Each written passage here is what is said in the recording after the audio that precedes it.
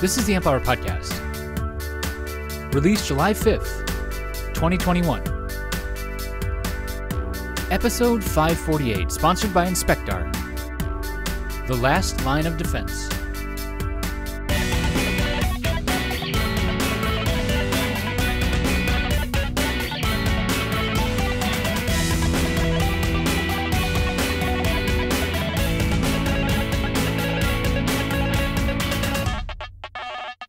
Welcome to the Amp Hour. I'm Dave Jones from the EEV blog. And I'm short on time. And Short Chris on Gamble from Contextual Electronics.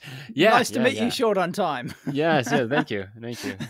Yeah, we're going to have a slightly shorter episode today. And, maybe we'll pad it out with, 10 minutes of me singing the national anthem or something. It's upcoming. Where this is going to come out the day after, I think, U.S. Independence Day. So. Oh, is it? It's bloody July, isn't it? 4th. Yeah. Right. Yeah. Okay. Yeah, a lot fewer fireworks show this year, unfortunately, because everything's. I don't know if you heard about the weather over here, but it's like. I heard it's just it's positively Australian. Yeah, right. Seattle is the new Outback. I heard 1 in 1,000 years heat wave. Yeah, is that it's insane? Yeah, right. I mean, not where I am. Jeez. It's been Right. 70 degrees here, 70 Fahrenheit. Right. So 22 C. Where's the worst of it? I saw some stuff in British Columbia, which is actually up in Canada, but the Pacific Northwest, it was hitting like 45 C. For those who don't know what the Pacific Northwest, throw some cities at it. That's Seattle. Seattle, right. Portland, Whistler, British Columbia. Right. Just basically the upper left corner of the upper left of the US or the lower left. That's not what you'd Canada. Expect, just due to totally. elevate, just due to the. That's why it's so potentially dangerous too, because a lot of those places, you go to Portland, it's known for being rainy and cold, wet and miserable. Exactly. Yeah, it's like so Melbourne. There's a lot less air conditioning out there. Yeah. Right. Yeah, that's Right. actually a really good comparison because it's it's got artsy and it's of course, and riots and yep. Yeah. So boy. Yep. Yeah, I love both cities. They're great. Yeah, but it's crazy, and so wow. Yeah, lots of extreme weather events happening in the world. Yeah, it's nuts. So is that going to lead to power outages? Because I heard Texas or no, or is it bloody California again? Who's warning people of California? Yep. Warning That's people of all those places. Yep. Rolling blackouts because they don't know how to manage their grid. I've started thinking about this. So I'm moving to a new house, hoping to put solar on top of the house. Yep. But just kind of thinking about going forward. I mean, not that I think it's a broad solution, but at least from a localized solution of just battery backup type of stuff that we've talked about on here before. You've talked about getting too, and it's just I have kind of that. I can update you on that situation if you like. Oh, that'd be great. Yeah. It's now, unfortunately, if you've seen my videos of my solar installations, the solar panels are not on an ideal roof. They're not. It's not facing north here, south. Got it. South for you Yanks, right? Which is the ideal, place to put it, right? Mm-hmm. And it's sort of westy kind of, So as the sun sets so you get a in lot the of afternoon, nighttime sun. It's sort of the afternoon sun is where we get our peak sort of thing. And I've expanded my system to an 8 kilowatt. Is it 8 kilowatt? Yes, it's an 8 kilowatt system now. We got 5.1 installed. I had an existing 3 kilowatt system, so 8.1. So you think that's a pretty decent size system. And it's in wintertime, right? no, it's not even close to covering our needs in winter. It's just piss poor because I moved my existing 3 kilowatt system onto an even less optimized east side, so it gets the morning sun, kind of, sorta. But that's a 3 kilowatt system. The best I've seen out of that so far is 1 kilowatt. Oh, it's wow. Okay. It's pretty poor. Yeah, but it's still better than it's not costing you anything, right? Yeah, no. It just cost me a couple $100 to move it to the other side in labor. Right. So it's fine, but it's just it just bugs me that I've got this 3 kilowatt system and it's 1 kilowatt. Yep. Now in summer, of course, I expect this to be entirely different ball game, but in wintertime, no. I've got what's the 5 nothing. Kilowatt panels getting? What are they getting? Oh, well, they cannot, because I'm only using 290 watt inverters, 14 times 290 watts peak. the best I can get out of it peak is 4 kilowatts. I will never get 5 kilowatts out of it, even if the sun was interesting. directly on top of it. That's because of the actual inversion. That's the inversion clipping. Yeah, 290 watt inverters on a 370 watt panel. And I've done a video explaining why that's the case and how, in theory, you don't lose a lot of energy overall. You notice I said the word energy and not power. Energy overall in terms of, because that's what you've got to look at. You've got to look at the energy equation over the whole year. You can't just look at, oh, I've got 370 watt panels and, you know, I want to get 370 watts out of it. Well, that's only for a brief part of the day. Do you get that? Like, you know, half an hour or an hour or something. Yeah. So you might lose that. Well, you will lose that peak tip, but then you gain in the side lobes, if you know what I mean. You know, you gain in the side part of the curves where it's under. So anyway, it doesn't meet our needs in wintertime. So there's this is, and I'm talking, it doesn't even meet our needs without the car, without charging the car. Oh, wow. So it's like when you include charging the car. Have you like incremented the whole house too, or not incremented, but like measured everything? Like, do you know what are the big? Is it like heating is the big one, or what are the actual? Broke it down. No, it's just that we're like work from home now. It's kind of, Nicole works from home, and it's kind of and all of our needs are going during the day, which is good. Which is good because the sun's up and we're using it. It's just that in winter we're not doing enough, because in wintertime she programs the air cons to come on in the morning for the kids, right? So that they're comfortable and the house is comfortable, You guys need the air conditioning in the winter. Yes. That's intense. Right. Yeah. Okay. Yeah. I mean, like this like might be my, like, I don't think it's going to be quite as bad where I'm moving, but like that, I don't have. Well, we don't need it. Like, I don't need it, but she turns them on. Right. No, it's just a comfort level. I get it. It's fine. It's a comfort thing. Like, that's the thing, right? If we had storage and the power was out, right, and then our house was still up, and running because we had storage, then we'd go into frugal mode.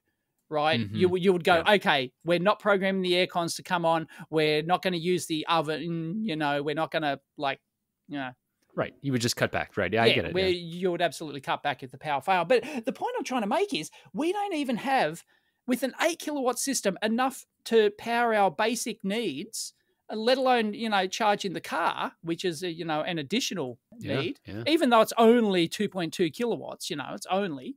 So in summertime, our system will give over 5 it might get up to 6 kilowatts, something like that, power output, which will meet our peak demands go up to about 8 kilowatts, depending on how many things are on at the same time. Yeah. So, if you've got the car, if you've got a couple of air cons, if you've got the dryer on, if you've got the washing machine or the dishwasher on and all sorts of things that use, those heaters to heat up stuff, then, I was actually thinking about this the other day of like historically, what percentage of like power that has been generated of all time, right? If you like took all power and then you said, what percentage has been used specifically for powering embedded devices, right? Is it like 0.001%? Is it less than, just thinking about like how like percentages like heating swamps out any kind of computing. It would totally. You'd be down in the sub 1%.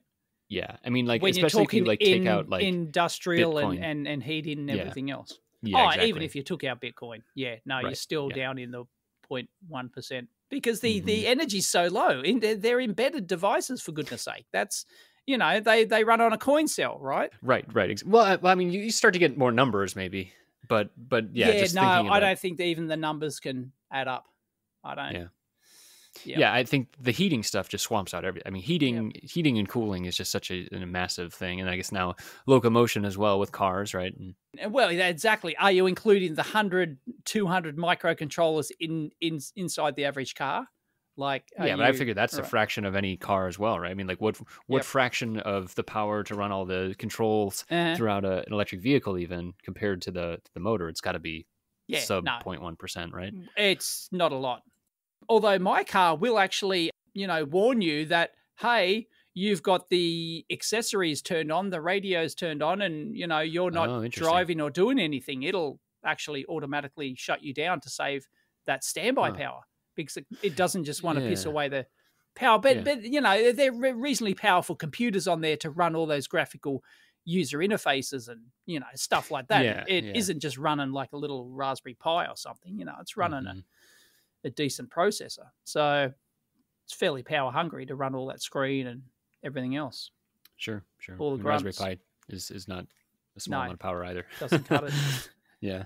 Although I did get the CM4. I've seen that the current on that. If you don't have like USB turned on, that's like the nice thing about it. It is the tricky thing about it too. Is like when you plug in a Compute Module 4, which is the newer one, it like doesn't have a lot of stuff turned on in like the device tree overlay, which enables Right. a lot of Yep. peripherals.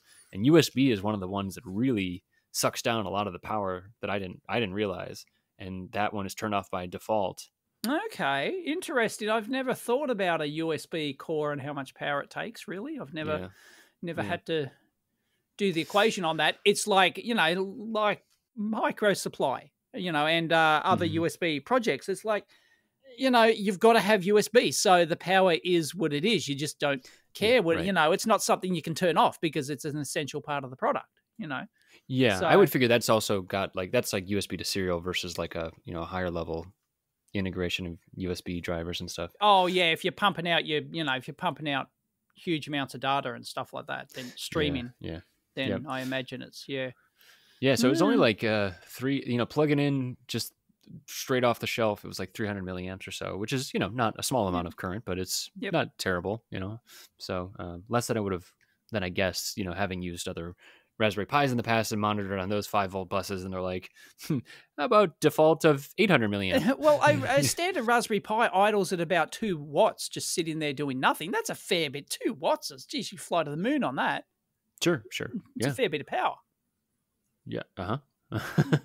So, if an average home had 10 Raspberry Pis running embedded stuff, if you have your smart, stupid light bulb sitting there waiting for your Wi-Fi to turn the stupid thing on, then, all this stuff's going to add up. It will. Yeah, it's a good reason to, embedded devices, and the connectivity piece is what really gets you. I mean, like that.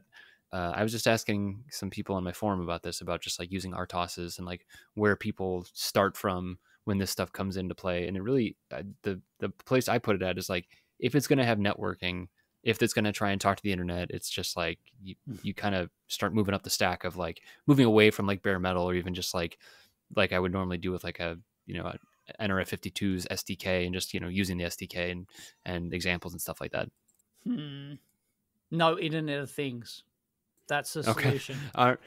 That is the other solution. Yeah, it's just to not have anything connected, I suppose. But that seems less likely these days. No, come on, resist. Okay, all right. Join the resistance, Chris. Okay, all right. Come on. All right. Bloody Internet of Things. No, wait, why does it always end up at bloody embedded Internet of Things, this show? Because that's what I do for a living now? That's what I know. That's what you do for a living. It's on your brain. I know. I knew the answer. Yeah. It was rhetorical. Yeah. It's not easy, that stuff. Trying to learn more. Boy. Yeah. It's all right. You have to feed the kid. It's okay. Exactly. Yeah. She's screaming in the background. I don't know if you can hear it. I could just hear a little bit. I'm probably. not sure if you can hear it at home, but if I can hear it on headphones, probably. Yeah, you probably hear a little bit. She gets grumpy about IoT stuff too. Yeah, right. Oh boy. Yeah. Yep. So you're still in Chicago, are you? You haven't moved? Yep, still here until August. Right. Starting to line up all the logistics of that stuff. Lining up the I haven't even thought, we talked a little bit last time about like lab stuff and getting set up in a lab or setting up a lab rather. And I can't even wrap my brain around that yet. It's just like everything else is still so up in the air. So I'm sure we could dedicate a whole episode to that sort of thing. Right. But, Greenfield lab, what do you do then, right? I mean, I guess we could talk about it now, but like when you have just a blank room, I guess you've already done this a couple times. When you have a blank room and then start. Yeah. Yeah. Like I've never really, at home, I've never really had that because I've sort of, it's always been cobbled together from the lab before. I Right, reuse yep. the existing benches. Every time I move lab or even, home and here and all sorts of, even around home, back when I was a kid, my old, I used to have I posted a photo on Twitter of one of the Oh yeah, the rare shed, right? photos of my shed Yeah, that yeah. was in the backyard, that I had as a kid. And I eventually moved out of, the shed. I don't know why. I just moved it into my bedroom and then, moved it into a back room of the house once my sister moved out. And it was kind of, just, and then I moved it into the pool room. And then it's been all over the shop, right? That's right. And it's just, and it's always cobbled together with, stuff I've had existing. Right, especially as a kid too, right? It's like you get whatever you can get your hands on. Yeah. It's very rare at a work situation that, they've gone, I've walked into a company and there's nothing there and they've gone, radio kids, set it up, here's your budget. Right. I've had that where I've joined a new department and they've said, okay, you're the only electronics person here. We don't have anything. Buy gear you need. And I've had to set up, labs from scratch, but not like blank room kind of stuff. You just sort of make like the benches is really the big thing. The layout and stuff like that. So I don't know. It depends on your needs. It depends on what kind of stuff you're working on. Well, the other thing too is I worry about like having the infinite workbench space, right? If I could have a room that was infinite workbench space, it's just all going to spread out. You know this problem. Oh, right? of course. I'd have a bloody bench for every project, and every project would sit on its own little bench. Right. Have like one of those carousels where the bench just folds down for the next thing. If I had, if I was rich, I'd build, like 1,000 square meter lab, because, right? Buy your own house, and just that one house is just Just the entire house is the lab, which I'm sure we've talked about in here before. I have thought about. Yeah, you have mentioned that. Yeah. Unfortunately, prices have just gone up bananas. Yeah, 70% here in like a year. So, there goes that idea. Yeah. Buying a house nearby and converting it to a lab. So, I mean, the things I think about are like having a lot of vertical space is important to me. Like, so like I like to have, like the equipment up a little bit, but then lighting is the one that always gets me. It's just like, how do I get the most lighting as possible without it being like in the way too? Because it's like, you almost need like passive lighting. Because I think about my setup I just took down here. I had like a video light, but it was like one big light, which was great. It was super bright up until I lean over the board. And then and then it's all my head's shadowing it, So it's like you need as much you need a lot of light, but it needs to be like passive light, so like the whole room's kind of glowing. That's why I just put an entire strip right along my ceiling. So it's if I turn on the lights to actually work or shoot video, all the lights go on, and it's a giant strip. So no matter where I walk along I got one big 7-8 meter long bench, right? And it doesn't matter where I walk along that, it's all lit up because I've got a light strip going all the way the length of the bench on the ceiling, and it's like so I don't really get that shadowing kind of effect. That's nice, which is really annoying. So so lots to plan. I mean, I honestly haven't even been in the room that much that I'm going to be in, so we'll see how that goes. I'll have to probably be there first, and then buy furniture, and then But you do have a dedicated room, right? I do. Yeah. How big is the room? How big we talking? Good question. Probably, if I had to guess, probably like 4 by 3 meters. Oh, okay, right. Yeah, I mean not small. I mean it's good size. Okay, 12 square meters. Okay. Yeah. Yep. Right. Yeah, so it's definitely workable. I mean, it's more than enough room, but it's just certainly how do you lay it out then, right? And just standing versus sitting, and just all that usual silly stuff like that. Just kind of figuring out how to make that work. You just know that you're going to go with the traditional bench with the racks in the back of it for the instrument racks and stuff. You're not going to invent something novel. I don't think I have time to, honestly. Right. Okay. You just want to set up and go. Yeah. Right. Yeah. Got to get working. Well, that's another thing. Sometimes you don't have time to think about it because you got to just get done. So you just, Yeah, borrow some exactly. tables from somewhere. I've done that at workplaces. It's gone, right, I need to set up and we need to turn this into a lab. And it's like, well, you just cobble together any tables you can find lying around the company. Exactly. It's Yep. like, Yep. yeah. So, Yeah, I remember one of my jobs, we just had like, they had like these like old workstations that were like left over, and they're like, yeah, we'll just shove those in the lab. And so they were like these big metal desks that had, cabinets and all the stuff you normally want to have, but they were just kind of shoved in there. And so they weren't like particularly useful in that way. Well, that's enough about, I mean, we don't have, until I get into the space anyways, and we can keep conjecturing, I suppose, but we should move on to other things, I suppose, right? well, you're going to post a photo when it's done, right? Of course. Yeah. Yep. And it's going to look exactly like it's going to be a bench with Yeah, some racks probably, in the yeah. background. It's just going to be, Yeah, right, it's not going to be right. some super, curved custom space age thing where he No, just, no, it's a spins square room around in with his chair and he's square got all these benches and different, yeah. yeah. Oh boy. And do you watch him on the YouTubes, the 8-bit guy?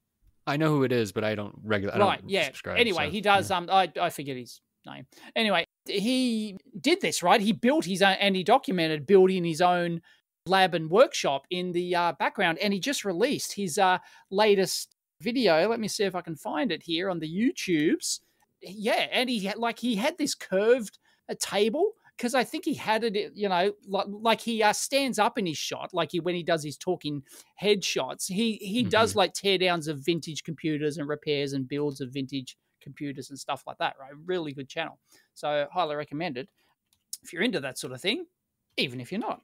Still fascinating. Yeah, I mean, yeah, he did he was the one who did like the teardowns of like old storage mediums. That's the one I think I've seen. I think we've linked on here before too.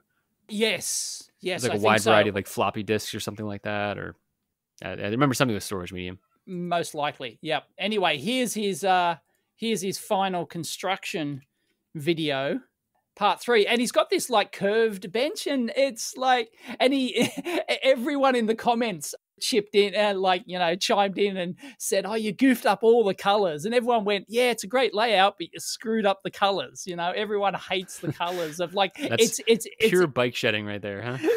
yeah. It's like this bright white marble bench, which looks really funky.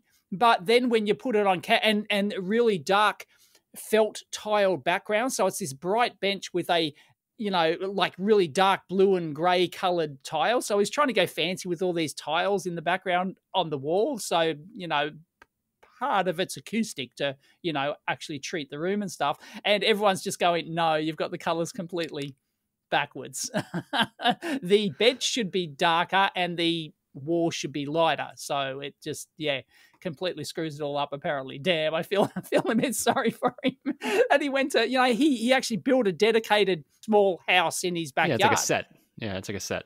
And then, so, and it's really great, except that, everyone complained he goofed up the colors. So be careful they're the additional requirements, if you're like, well, us, I guess you're part of our group. I'm part of us. Oh, you're part of us. One of us. Yeah, YouTube video, right? So, sure. Yeah. Although not stage studio kind of stuff like That's right. No, others do, but still that's something that you have to consider. You've got to consider the color temperature of the lights you use and stuff like that, and exposure and angles of light and reflections and all that kind of jazz. So yeah. Sure. So anyway, fascinating. LinkedIn down below. Great. See, I would like to do that. A lot of people have asked, why don't you build a thing in your back, your own studio in the backyard? Well, I'd love to, but our land's not that big. So I just say your yard's not that big, right? I've been there, folks. I seen it. I seen it. You've seen it. Technically, it is. We've got our land is 756 square meters, I think it is. So it's not. It's like. It's average size, and our house isn't that big. It's only a little, it's a regular 4-bedroom, single level, suburban house kind of thing with the double garage.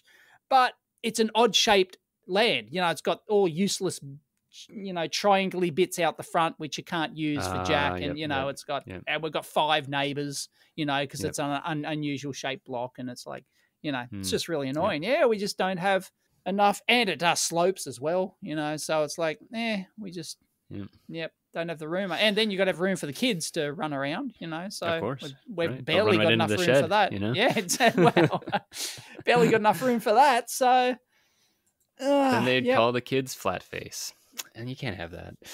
What? Flat face? What? If they ran into the shed, they'd be all the other kids would call them flat face because they ran into a shed with their face. Anyways, okay, sure, Chris. You'd mentioned a jack, and one of the things I've been working on is actually waterproofing. So I'm trying to do like not a completely waterproof, not like IP67, but like a dustproof, water resistant kind of case. That's what I've been working on lately. And I'm curious about your experience doing, you've done waterproofing in the past. Yep. Thought maybe we could talk through some of that sort of thing. And like, so I like have like glands and I've, like that. I was right. Cable glands. Yeah. Cable glands. I always misstate it as bladders. I'm always like, it's like a bladder. I'm like, no, it's not a bladder. No, it's just a rubber seal that compresses around the cable. I'm like, it's named after a body part. For those who don't know, these sort of like in quote marks, waterproof cable glands, or not waterproof. Anyway, they're like through elements in a plastic housing normally. Yeah, it's like a rubber seal kind of thing, which is usually has some sort of length to it. It's not just an O-ring. Like there's a a strip of like a 10 millimeter, and it does long clamp strip down of rubber, on it, and it clamps down when you screw it in. Then that rubber clamps down on the outer sheath of your cable, and that forms a weatherproof seal, not waterproof. Yeah, I think that's the right way to say it. It's not like and there are IP67 rated like glands you can get and whatever, but like you're not dunking this thing into the water. Like if you've got a cable going through the wall of your box, it's probably not particularly. There is going to be some water ingress. You better plan to have a little bit of that. So yeah, right. But when you've done it in the past, I mean, was it just like straight to potting? You're just like, well, if it needs to be waterproof, we're just potting the whole damn thing. Not necessarily. No, we've done ocean bottom stuff that is not potted. So, well, we've done both.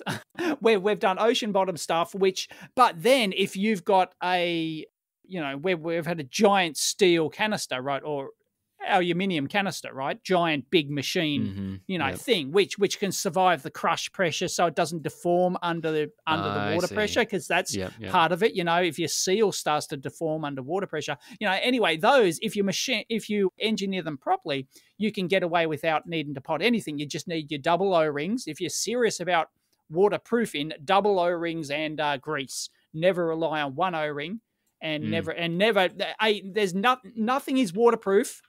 Doesn't even matter if it has an O-ring. If you don't grease it up, it must have grease. Got it. Just so that, because that like gets the final like cracks. It gets all the cracks and everything else. Yes. Yeah. Yes. And there's an art in actually designing the compression ratios for O-rings. That's an art in itself. You have to get that right.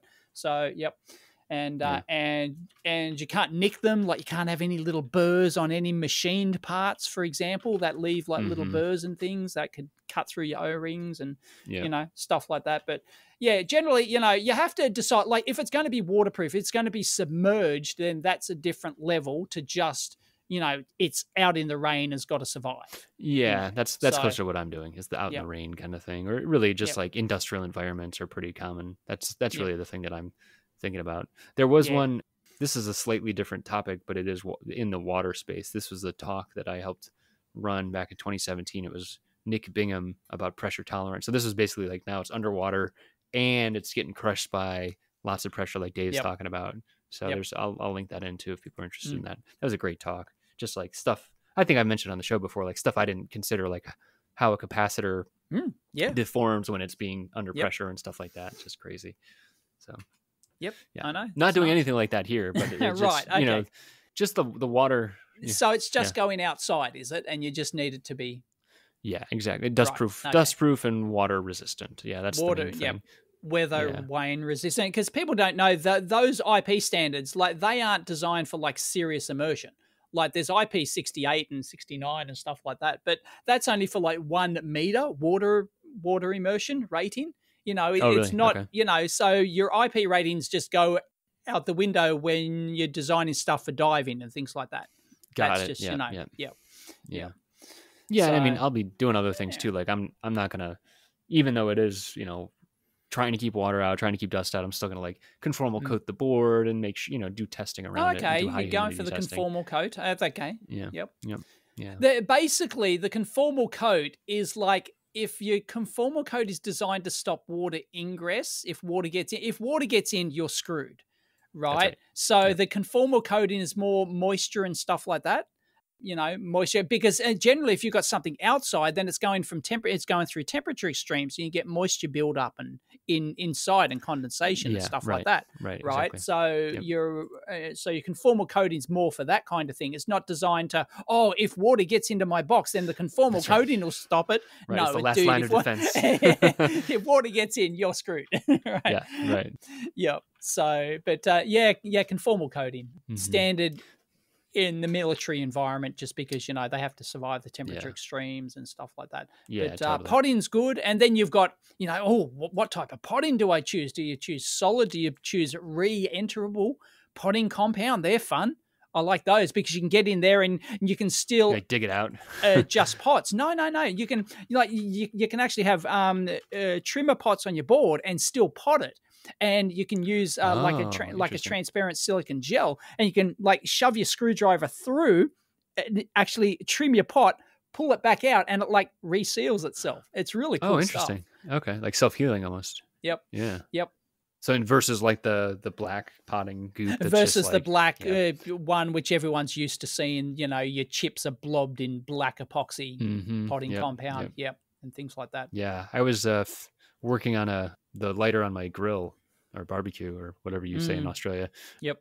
I was looking at it the other day because like I had a spark jumping across from one of the outputs to the other, and then I was like looking at it, I was like, oh, this is actually potting compound back here. But of course it is, right? It's like it's Right. generating a spark. It's like you just want the spark to go where it goes, but Right. Don't expect to see potting. Anyway, generally speaking, if you just want outdoor box weatherproofing, you don't need to pot anything. That's just that's sort of extreme kind of. Yeah, well, it's also for like low cost, right? I mean, that's a way to like get it super low cost. Oh yeah, no, it's an extra step, right? Yeah, That's a huge extra cost in production. You've got the time to pot it, and then you have to put them aside, and you've got to wait for them to cure. You've got the time, and you've got to chew up bench space or shelf space where these things are sitting, just waiting to cure, and then you've got the vapors and everything else, and it's like, oh, I have a case of the vapors.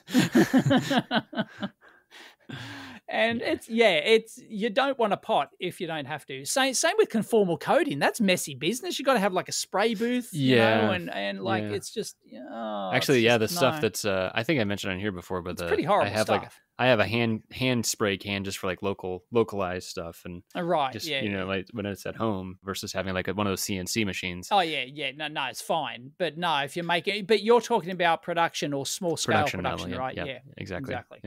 Yep. No, just go for your weatherproof box. You can get boxes with O-ring seals around the top. Just get one of those. Yeah, just put your waterproof glands. Do you have to have any controls and switches on it, or is it just and power in and antenna out or something? Because I know it's bloody wireless. I know it's bloody wireless, right? It's not wireless. I mean, it's not just wireless. Yeah, power in and then Ethernet in, and so like that's one of the. Yep. So like one of the I was on my DigiKey page, and I've been looking through like the various, they've got basically O-rings on the outside of the. You can get weatherproof Ethernet interfaces. Yeah. Right. Exactly. Yep, you can get them, and it makes sense from a like Ethernet is galvanically isolated, so like you could seal off that. Yeah. Right. You don't have to worry about even water. Oh no, you said there's power in. It's not power over Ethernet. Why don't you run power over Ethernet? No infrastructure for that, so that'll just be powers right. going through one of the glands through like a wiring setup. So it's interesting problem. Usually I kind of step into situations where they've already figured out the water stuff, and the the cases are usually not super greenfield for me. I'm usually walking into situations where it's like retrofits or similar, and so it's like, oh, okay, that's already taken care of, and then I just have to work within that constraint. But then you've done this before too, where it's like so now you can have, it shouldn't be too big, it shouldn't be too expensive. It's there's just like these soft requirements other than like don't let water in, Don't make Right. it too big. Don't make it too expensive. It's like, okay, Yep. okay, well, that's a lot of things, actually. Well, that so rules then- out one of those custom 200, not custom, but one of those, $200 waterproof Ethernet connectors, one of those Oh, military yeah, true. jobbies, yeah, right. in the Yeah. drab olive, Of course. colored, right, yeah. yep. Yeah. is the Yeah, name we've had of a show the called previous Drab episode. Olive, I Yes, think, yes, right? we Yeah, have. yeah. Yeah, that's Yeah. right. Yeah, I've used Yeah. waterproof USB-C recently as well, and that was Okay. not waterproof. Yep. I think it was water resistant, but Water, it was weatherproof, yeah. Yeah, it was definitely like the O-ring around the edge and stuff like that. So there's definitely a class of products out there like that, but then you got to do more 3D modeling to make sure everything lines up properly, and then the actual assembly can be more troublesome, I think. Right. I like to have a lot of wiggle room on the connectors, Yeah, of course. Sometimes you can't do that. Jeez. No, yeah. I mean, sometimes tolerances are tight. You just got to work with what you got. Try designing a product where the connector has to actually where the connector joins the product together, and then the product is towed by the connector.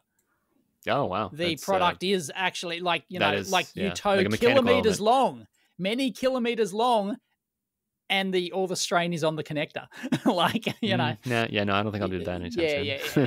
yeah. But I do think in that situation, it would be there'd be a couple more mechanical engineers on the product. There's a few more than this. mechanical engineers than us electronics engineers. Yeah. Yeah. Yep.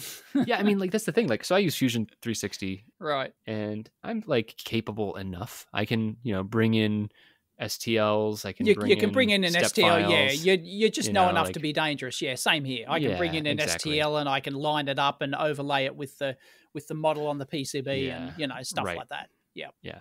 Step exports real easy out of KiCad, and then Yep. okay, I can make these things kind of align and make sure everything's to scale, and then it's like I can pretty much figure that out. But you're not at the point where like, oh, I've got to design my own custom connector. Let me start Right, the 3D yeah. CAD model on that, Yeah, doing that, you know. I don't think Yeah, I'll, yeah. I'll be doing that ever again. I did that once. Well, Right. I wasn't doing. I was in a project that was doing it once, so it was Right. not me, Okay. and that was a bad idea. So Well, it was a bad idea to do a custom connector on that product, or it was just mhm. like not easy. It was just not easy. I mean, it was Right. like Mm. I don't know if there was, like in retrospect, you kind of look back at those kind of projects too, and you're like, well, was there actually any other solution there?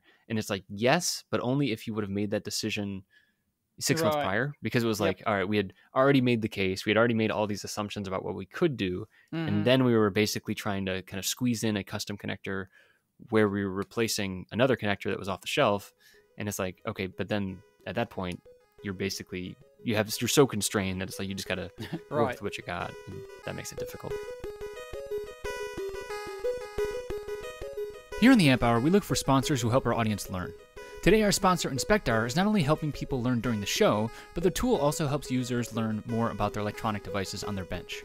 I talked to Liam from the Inspectar team about how they combine augmented reality and electronics to create a useful tool. But more importantly, I was curious about how our listeners could get started using the tool quickly. We have a library of what we call sponsored projects. Those are PCBs that we've been able to go and calibrate ourselves or have some touch with the creator to make sure they want this to be published more openly. And then what you can do is just use your smartphone, take any PCB that you may have bought from SparkFun or a couple other open source projects, and you can view the overlays directly on top of the PCB and see how things are connected. If you're new coming into electronics, it actually is pretty interesting to see people make those connections of like, oh, okay, this is how it had to be routed so that we could get the connections onto the bottom side of the board versus the top side of the board. I also wondered how Inspectar is being used by professional electronics designers and their manufacturing partners. The first use case of Inspectar is to save time and avoid mistakes while you're working on a PCB with your hands. So anytime you're kind of manipulating a PCB to do some testing or debugging or validation in the lab, you can use Inspectar to save time and avoid mistakes while you're doing that. Our software makes the correspondence between the physical PCB, which you have a camera pointing at using Inspectar, and your 2D layout that you designed while you were making the PCB. And so because we're there making that correspondence 30 times a second, you save a lot of time looking up like where a component is, because we can just tell you that immediately. As a consultant, many of my clients are remote, so I could see how this could be really valuable for collaborating with customers from afar. I was surprised to learn this is one of the main uses of Inspector these days, since I first experienced it as a mobile app for viewing traces. Right when the pandemic hit, the teleengineering aspect of it, people being able to screen share over Zoom, which was kind of going viral at that same time, and effectively interact with the board just like they were standing over someone. It was accelerated a lot by the pandemic. And then I would say something else as well would be creating documentation and markups. When we started building this tool, we had no idea how much time engineers were actually spending in tools like Paint and PowerPoint, you know, taking a picture of a PCB that they had captured on their smartphone and then sort of drawing traces back over it retroactively. And so that's something our tool was already doing, so we built a little drawing tool inside of it so you can just make those kind of markups directly. Doing drawing markups and change drawings was something I used to do in my sustaining engineering role, and I could see how that could save a lot of time. I asked about what other workflow tools they see in the future. Just the ability to associate step-by-step instructions with your PCB design information and play that back to someone with augmented reality. And so, you know, the world we've seen built by COVID, kind of everything is happening remotely, and because of that, a lot of times things happen asynchronously, so, you know, out of order. Whereas when people were in the lab together, everything was kind of synchronous and happening all at once. But now you can just take in, you know, instructions you might have for work you want done on your board, and if you're not there physically, there's going to be a way where you can just have those step-by-step instructions and associate PCB design information with them, so that someone who's not familiar with your design as a designer, like say a technician or an intern you may have working for you, can go and kind of have your perspective when they go and do work on the board, and not just be like guessing based on their instinct or best practices to try and do things right. Inspector allows you to learn more about circuit boards, either within your company or in the open source ecosystem. The collaboration tools allow you to be a better engineer, even if you're not located with your coworkers and manufacturing partners. To learn more and try out the tool, check out the amphour.com/inspectar. That's the amphour.com/INSPECTAR. And now, back to the show.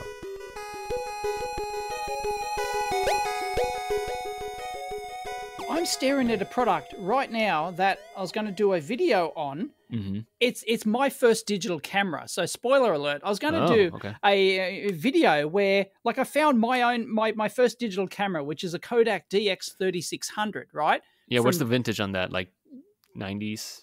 2001.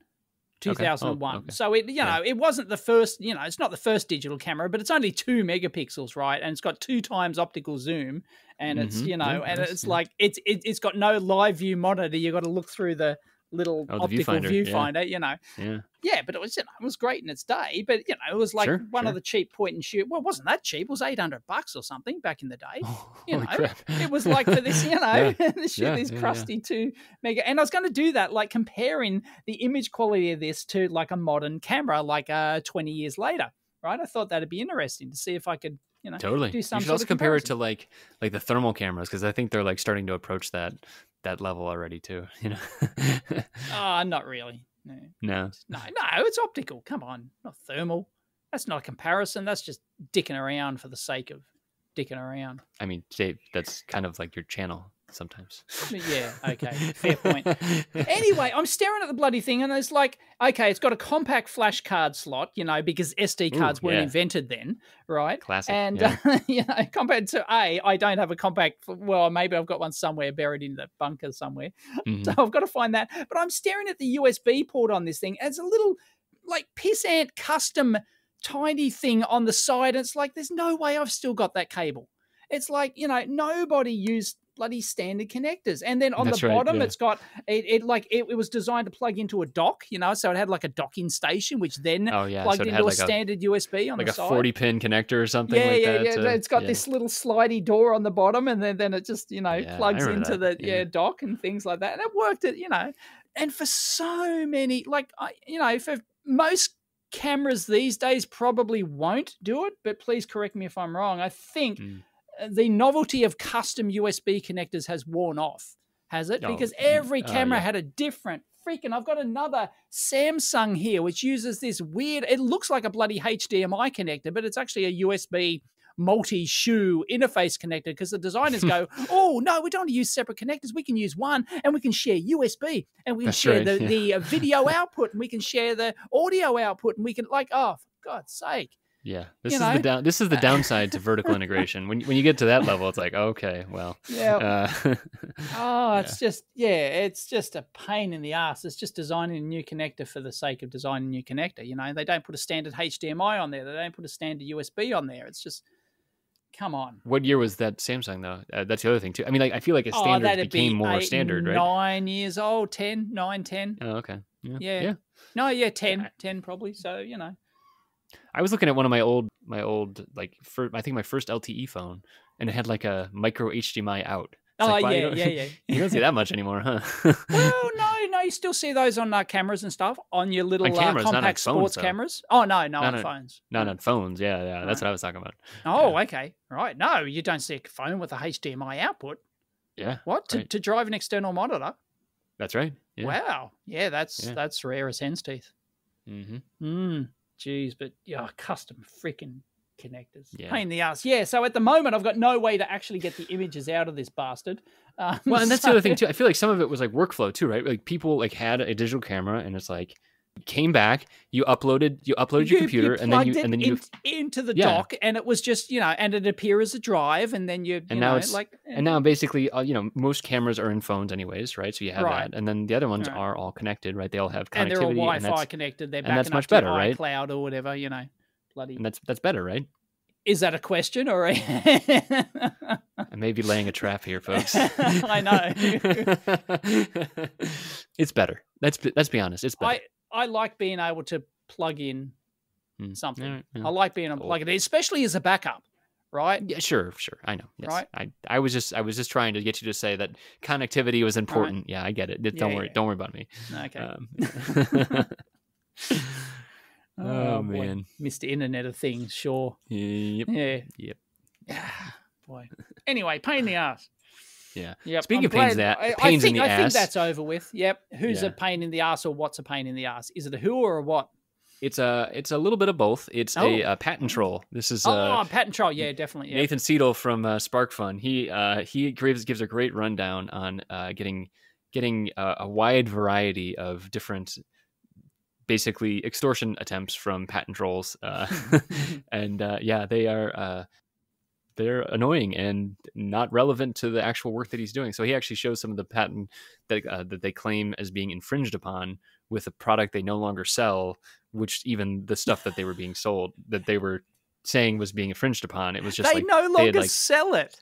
yeah, they had done like a free text search basically on the word media, and then they like searched for Oh, like and then it something with popped like up, SRAM. right?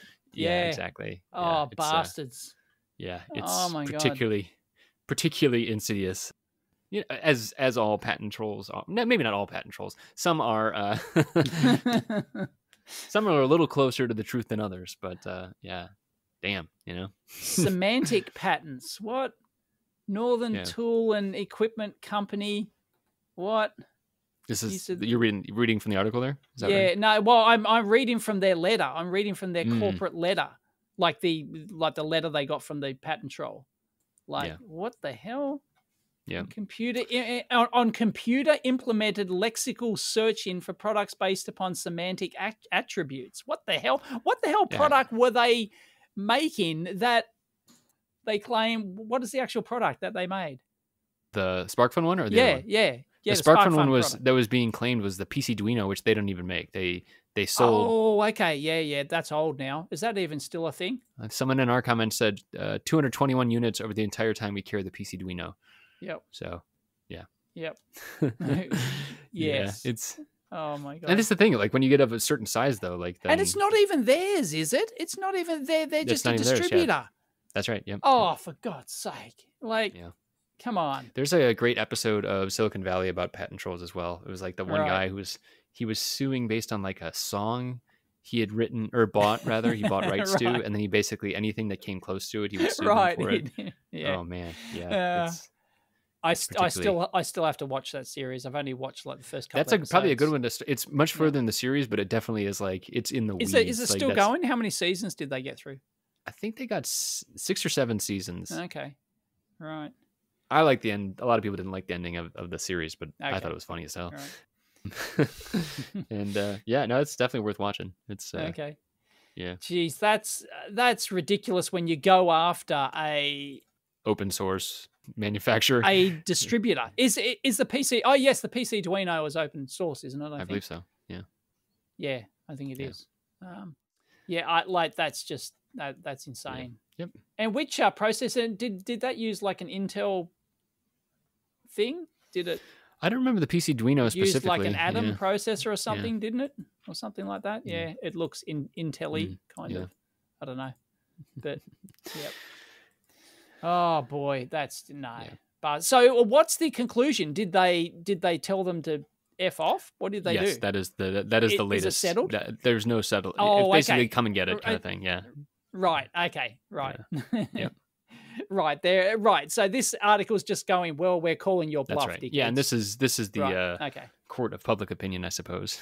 Not Okay. not that a patent troll would have any shame, but No, they wouldn't. Yeah. But I've actually made a company back down, threatening them with exposure like Oh, that. okay. I had a trademark troll. Yep. Well, yeah, I had a trademark Moto Group, Mota, MOTA. who's a drone, Mota, MOTA. Yeah. I actually just tweeted out the video just the other day because I found in my archives, I actually did a video of it ready to release, right? And I actually sent them the link, and like, so their legal counsel, it was that drone that failed, that epically failed and went bust. Anyway, it was the company who bought the IP rights to this failed drone company, right? And I had done this news article, this news video about the news that they'd failed, and it was all big, huge tech news at the time that this company went under. Anyway, they bought the rights to it, and then they tried to get one of my videos taken down on a trademark claim because I mentioned the word, and because I mentioned their trade, which they now own the trademark to the name of the product. Wow. I couldn't even say the name of the product in a video. Yeah, that's bonkers. And well, according to them, right?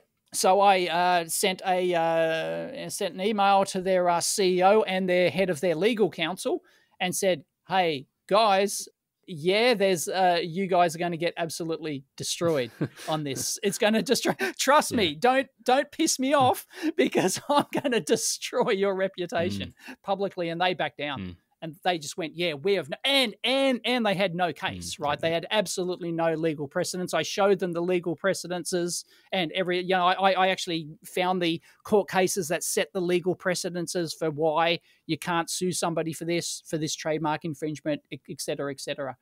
It's called normative fair use. Normative fair use is the legal definition.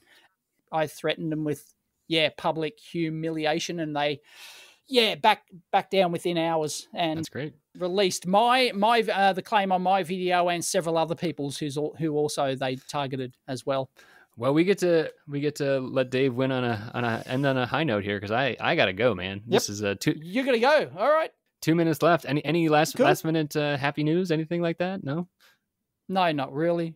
It's kind of depressing here at the moment. Yeah. Electronics. Everybody in the U.S. Happy Independence Day in the U.S. Go build some stuff over the weekend. Or I guess this is post weekend. Hope you built stuff over the weekend that didn't blow up. So. Yep. All right. And if you've set up a lab, leave it down below. That's great. Because Chris wants to know, and then I do. I need tips. Ignore everyone's advice and then just put in just put in a normal bench and a rack. All right. We'll see you next week. Catch you next time.